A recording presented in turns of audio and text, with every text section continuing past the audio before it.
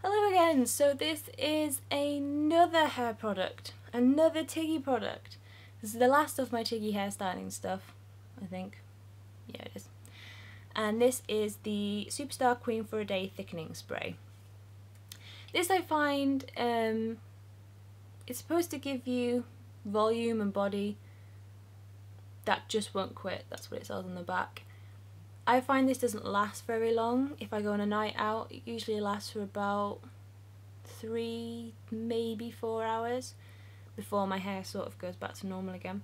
I'd say it was more like a hairspray or like mousse rather than a thickening spray. It doesn't make my hair any thicker and it doesn't really give it a massive amount of body. You could probably do the same with this as you could with a normal hairspray, I would say.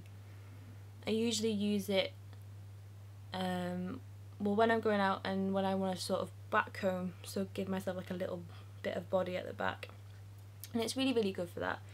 If you back comb and then spray this, it does give you, I'd say, a little bit more volume than a normal hairspray, but overall I would say probably if you're looking for something a little bit cheaper, because Tigi products aren't massively cheap, maybe just go for a really good high street hairspray.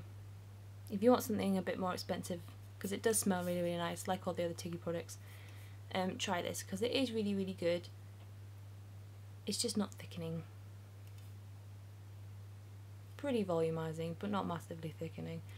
I have really fine hair as well, so it's quite hard to get my hair to stay voluminous, is that the word? Voluminous?